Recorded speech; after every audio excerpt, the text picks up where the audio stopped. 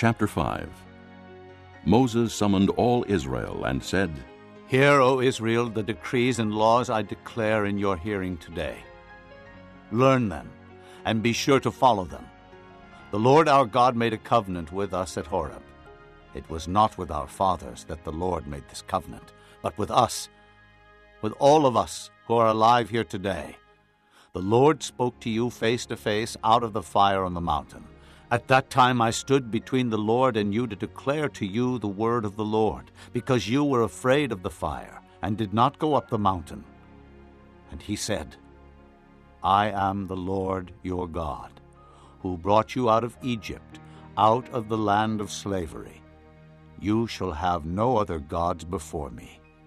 You shall not make for yourself an idol in the form of anything in heaven above, or on the earth beneath, or in the waters below. You shall not bow down to them or worship them. For I, the Lord your God, am a jealous God, punishing the children for the sin of the fathers to the third and fourth generation of those who hate me, but showing love to 1,000 generations of those who love me and keep my commandments. You shall not misuse the name of the Lord your God, for the Lord will not hold anyone guiltless who misuses his name. Observe the Sabbath day by keeping it holy, as the Lord your God has commanded you. 6 days you shall labor and do all your work, but the 7th day is a Sabbath to the Lord your God.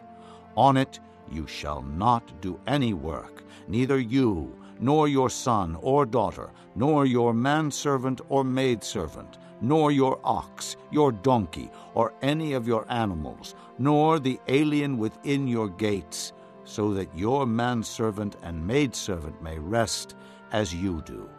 Remember that you were slaves in Egypt, and that the Lord your God brought you out of there with a mighty hand and an outstretched arm. Therefore the Lord your God has commanded you to observe the Sabbath day. Honor your father and your mother as the Lord your God has commanded you, so that you may live long, and that it may go well with you in the land the Lord your God is giving you. You shall not murder.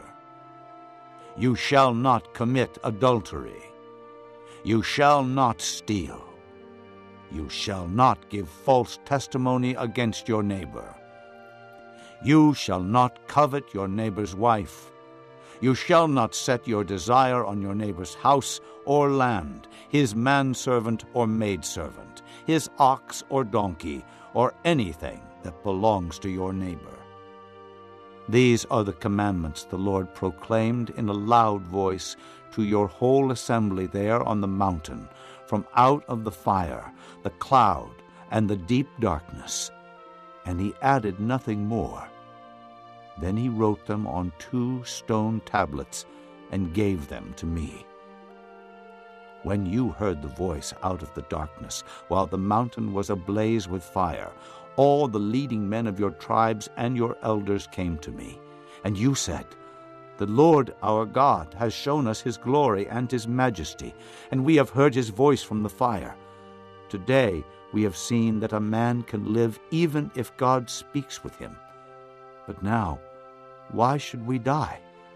This great fire will consume us, and we will die if we hear the voice of the Lord our God any longer. For what mortal man has ever heard the voice of the living God speaking out of fire as we have, and survived? Go near and listen to all that the Lord our God says. Then tell us whatever the Lord our God tells you. We will listen and obey. The Lord heard you when you spoke to me, and the Lord said to me, I have heard what this people said to you. Everything they said was good. Oh, that their hearts would be inclined to fear me, and keep all my commands always, so that it might go well with them and their children forever. Go tell them to return to their tents. But you stay here with me, so that I may give you all the commands, decrees, and laws you are to teach them to follow in the land I am giving them to possess.